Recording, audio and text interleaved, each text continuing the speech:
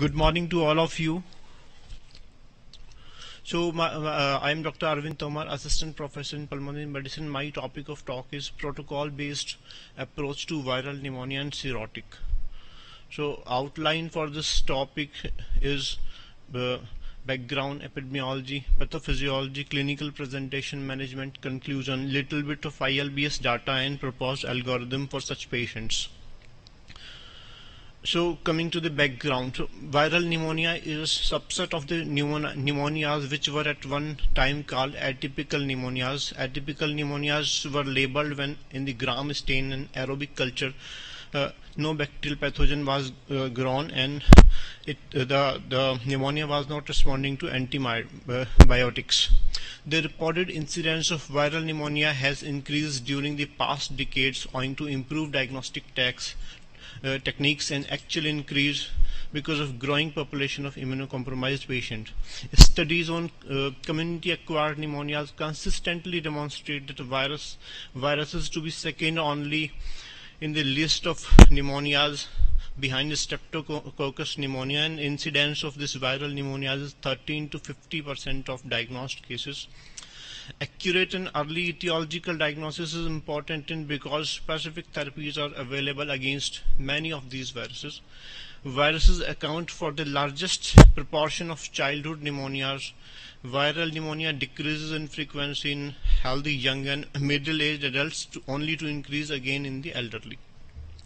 Many viral pneumonias have overlapping clinical presentations with each other and with bacterial pneumonia, and many occur together with the bacterial pneumonia, so it's difficult to differentiate purely on clinical grounds between the viral and bacterial pneumonias.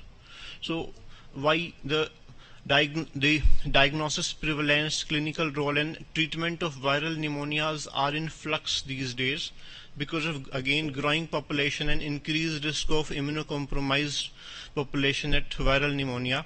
Availability of sensitive, specific, real-time testing available for viral pneumonias. Positive feedback loop that results from improved and viral pneumonia testing. Availability of safe, tolerable and somewhat specific antiviral therapies. And increased role of viral pathogens in the pneumonia and increased realization of testing. Etiologies of viral pneumonia and differential diagnosis. So in the children's, we all know influenza viruses A, B, adenoviruses, respiratory syncytial viruses, parainfluenza viruses, coronaviruses, and varicella zoster viruses. So similar list is also for immunocompetent adults. A little bit difference in the site of infections and the prevalence of pathogens.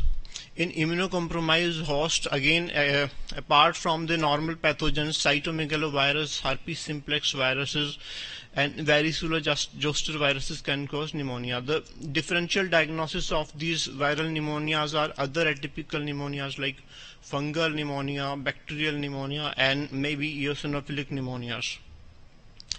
A little bit of epidemiology. So I could find very few studies of pneumonia by viral pathogens in cirrhotic patients. Those all studies I could find from the India is from our institute. This is from our institute. Now showing this the monthly distribution of isolated virus. So you can see one peak in the month of December, and the most prevalent pathogen was rhinoviruses, followed by influenza and respiratory syncytial viruses. Second peak you can notice in the month of monsoon, during monsoon, that is July-August season, and the rest of the months, February, March, April, May, there is a low activity of viruses. So distribution of respiratory pathogens and their mode of acquisition in patient. Again you can see that out of 135 patients, the isolated viral etiology is 30, and 13 of them are community acquired, 17 of them are hospital acquired, the most common being the rhinovirus, followed by influenza, coronavirus, respiratory syncytial virus and others. So there was concomitant infection with the bacterial pathogens also, and we can see there is no significant difference between community acquired and hospital acquired pneumonia as far as frequency is concerned. except Klebsiella pneumonia and Staphylococcus aureus bacteria, which are of course more prevalent in hospital-acquired pneumonias. Now we can see that again from the same study, there is no difference between the site of isolation, age, gender, and community and hospital-acquired pneumonia, but the mortality. See, this is from the ICU setting. The mortality is 83.3% when patient is infected with respiratory virus, and it is dropping down to 12.35 when patient is without respiratory viral infection. So as far as this study is concerned, given the high mortality rate of viral infection in cirrhotics in critical care units, it is almost like a death sentence. 83.3% mortality. A little bit of pathophysiology. So depending on the viruses involved, like influenza, coronavirus, respiratory syncytial virus, some virus can be directly cytotoxic to the pulmonary epithelial cell or lining cells to the airways, and there is a local and immune response produced by the infection of viruses, that is increased interferons type 1, 2 and 3, increased mucus production, loss of ciliary function, epithelial cell death, and increased level of cytokines. Some of these are beneficial for the host and aiming at the clearance of the viruses. But these inflammatory mediators also produce gut dysbiosis in the form of increased proteobacteria, decreased firmicutes, and decreased anaerobic bacteria, leading to alterations in pulmonary immune responses, that is decreased macrophage and neutrophil function, and decreased inflammatory cell recruitment. Similar is the pathophysiology of the airways. There occurs respiratory tract dysbiosis leading to increased firmicutes, proteobacteria and actinomycobacteria, and leading to almost all of the time the secondary bacterial pneumonia. So history and physical examination. No pathognomic history and physical examination cues for the diagnosis of viral pneumonia as opposed to bacterial pneumonia. However, cues can provide the differentials of the viral pneumonia. The common constitutional symptoms of viral pneumonias are fever, chills, non-productive cough, rhinitis, myalgias, and headache and fatigue. So similar is typical for influenza viruses, in which case the incubation period is around 1 to 2 days and symptoms normally last 3 to 5 days. That's why we suggest that as antiviral therapy in the form of anti-flu prophylaxis or treatment should be started within this time of frame, 24 to 48 hours. Influenza is usually seen in epidemics and pandemics in late winter and early spring. Peak attack rates for respiratory syncytial virus occurs in the winter in infants and younger than 6 months. Parainfluenza infection most often occurs in late fall or winter, although PIV3 pneumonia is especially common in spring. History of immunization, contact, travel history, possible exposure, and in very elderly person the only complaint may be fever and change in mental status. Similar is the case with immunocompromised patients like cirrhosis, those who are on steroid. Recognition of clinical picture of viral pneumonia and risk factors is sometimes difficult. The only thing could be new changes in clinical parameter or altered sensorium. All of these findings can indicate the need for further imaging or other diagnostic procedures. So again, on the physical examination, we can find tachypnea, dyspnea, tachycardia, wheezing, rhonchi, and rale. So in the presence of short duration of fever, cold, cough history, and typical of viral pneumonia, and if patient is not asthmatic, if you find on auscultation you are able to see wheezes in a not asthmatic patient, then definitely the risk of viral infection is high. There could be sternal or intercostal retractions in children. Altered mental status is the sometimes only manifestation in a cirrhotic patient, because sometimes they are already drowsy, decreased breath sound, pleurisy, pleural friction rub, cyanosis, and rash. So what are the variables which can distinguish between viral from bacterial pneumonia is age. Younger than 5 years age, the incidence of viral pneumonia or viral infection is high. Ongoing viral epidemics also give the cue whether it is a time of epidemic. History of illness in the case of viral infections usually is slow onset. On the contrary, in the bacterial it is rapid onset. Clinical profile in viral infections, upper respiratory tract sometimes predominate like rhinitis, wheezing. In the bacterial pneumonias, there could be high fever, tachypnea. In total leukocyte in peripheral blood, the total counts are sometimes low in cases of viral infection owing to interleukins, but in case of bacterial infections they are normally expected high again, but this feature does not discriminate in cirrhotic patient. Serum C-reactive protein less than 20 mg and more than 60 mg in bacterial causes. Serum PCT again more than 0.5 microgram per liter points towards bacterial infections or at least concomitant bacterial infections. On the chest radiographs, small interstitial infiltrates bilaterally, diffusely, they point towards viral etiology. On the contrary, purely localized global alveolar infiltrates, they point towards bacterial infection. And response to antibiotics is of course rapid in bacterial pneumonias, and there is no in viral pneumonia. So coming to the upper respiratory tract examination, sometimes at the bedside it is sometimes required before sending or writing to respiratory viral throat swab panels that you examine. In such a scenario you examine in throat swab. So as we can see, the posterior pharyngeal arch and facial areas, in all of these cases, see the pharyngeal arches are erythematous. In this case, in all of these cases, the anterior pharyngeal arch, posterior pharyngeal arch, and even uvula, they are submucosal hemorrhages. In this case, of course, the yellow discoloration is because of high jaundice probably patient had. So this is a non-COVID pneumonia patient. In COVID pneumonia patient, I also try to take few pictures of posterior pharynx. I couldn't see any difference between the pharyngeal erythema between non-COVID and COVID patient, but what I could see is there is a diffuse pharyngeal erythema in COVID patients. So way back early in 2014, this was the first case of human rhinovirus infection and cirrhosis and with a potential fatal outcome. So earlier, and even these days, rhinovirus infection is sometimes taken as a commensal or a innocuous pathogen, which, because in immunocompromised patient, could be fatal or should be seen that way. One more case report from our studies during the time of COVID only, that this non-COVID coronavirus 229E strain has infected the patient. So in this case, 2 cases of pneumonia and chronic liver disease patient where this coronavirus 229E was identified as only infecting pathogen.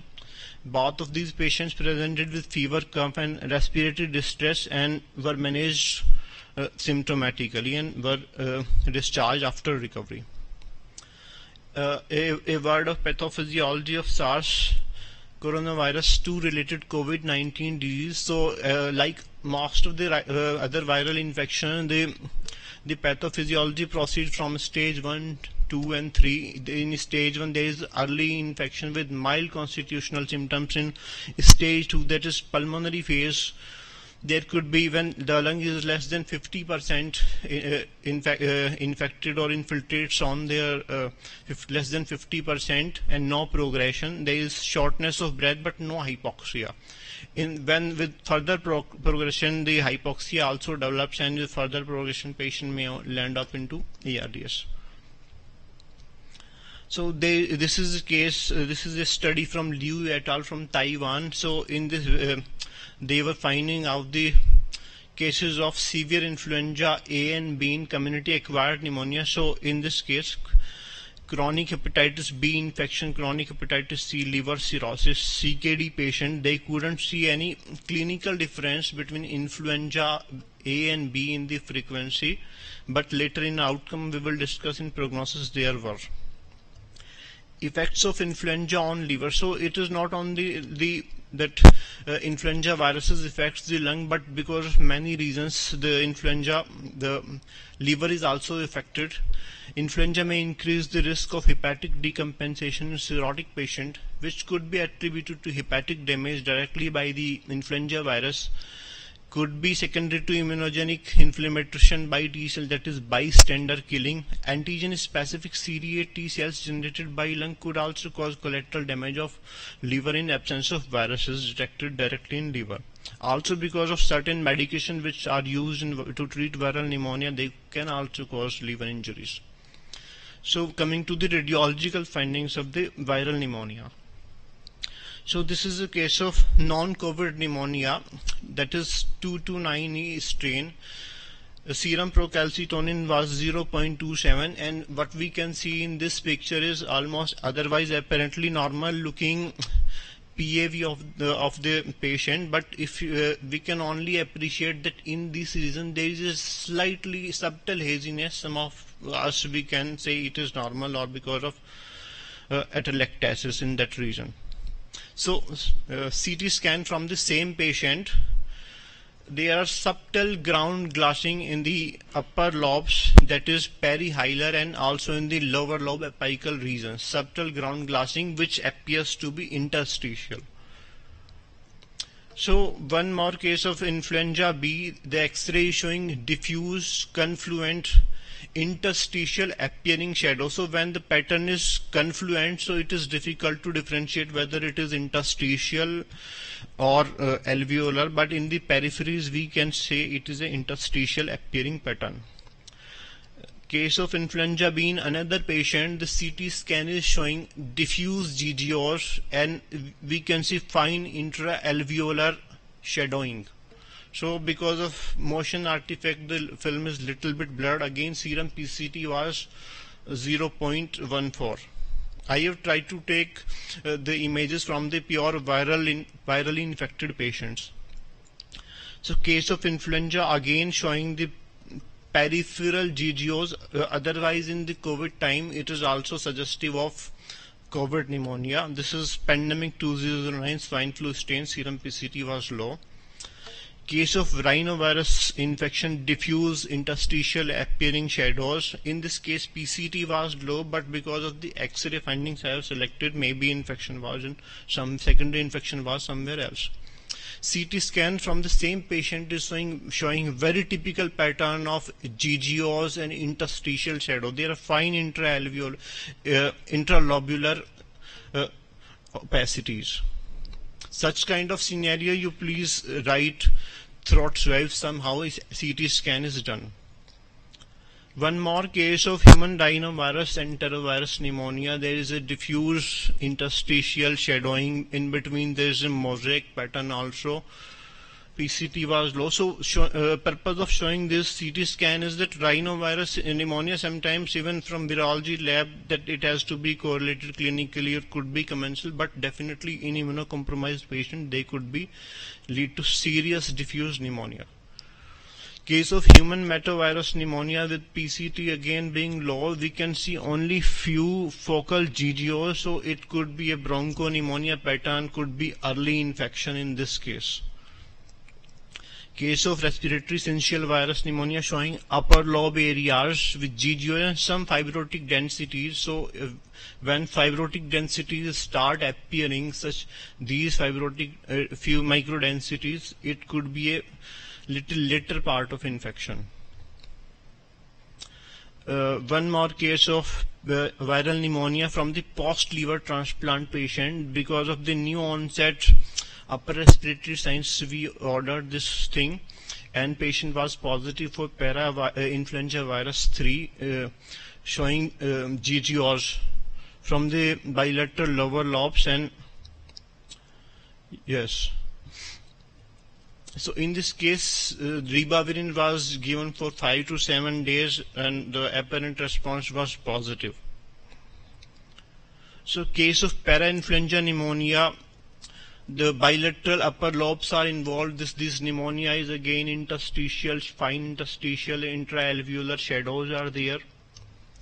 Similar patient, unfortunately, after 8 to 9 months suffered COVID. So you can see the difference between the parainfluenza viruses pneumonia and the COVID pneumonia. They are peripheral patches in the COVID pneumonia, peripheral predominant. So what are the diagnostic tests used for viral pneumonia?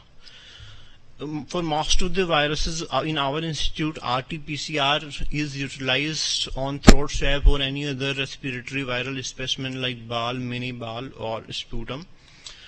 The viral culture, cytological evaluation, and rapid antigen tests are also available. So in case of COVID, we were also using rapid antigen tests.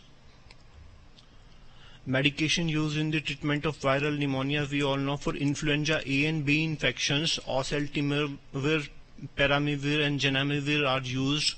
Oseltamivir is given for 5 days, 75 mg twice a day. The dose has to be adjusted when creatinine clearance is less than 50. Similarly, peramivir intravenous 600 mg single dose is given. Both peramivir and zanamivir are not available in India. So zanamivir is also given for research purposes. Ribavirin. So there is no definitive evidence that ribavirin can be used for respiratory syncytial virus or adenovirus or parainfluenza viruses, but yes, case reports suggest that it leads to improvement. So it can be used aerosolized as a 2 gram over 2 hours every 8 hours, or can be given orally if aerosol preparation is not available as a 400 mg TDS, and dose has to be adjusted according to creatinine clearance. Cidofovir, acyclovir and ganciclovir can be used when the pneumonia in immunocompromised patient, that is solid organ transplant, or is confirmed to be related to herpes simplex virus group. So for the COVID pneumonia, latest recommendations were that for mild to moderate COVID and in whom the risk of progression was assessed, that progression could be there, bamlanivimab plus atezolizumab, that is monoclonal antibodies, and casirivimab plus imidivimab combinations were approved by FDA.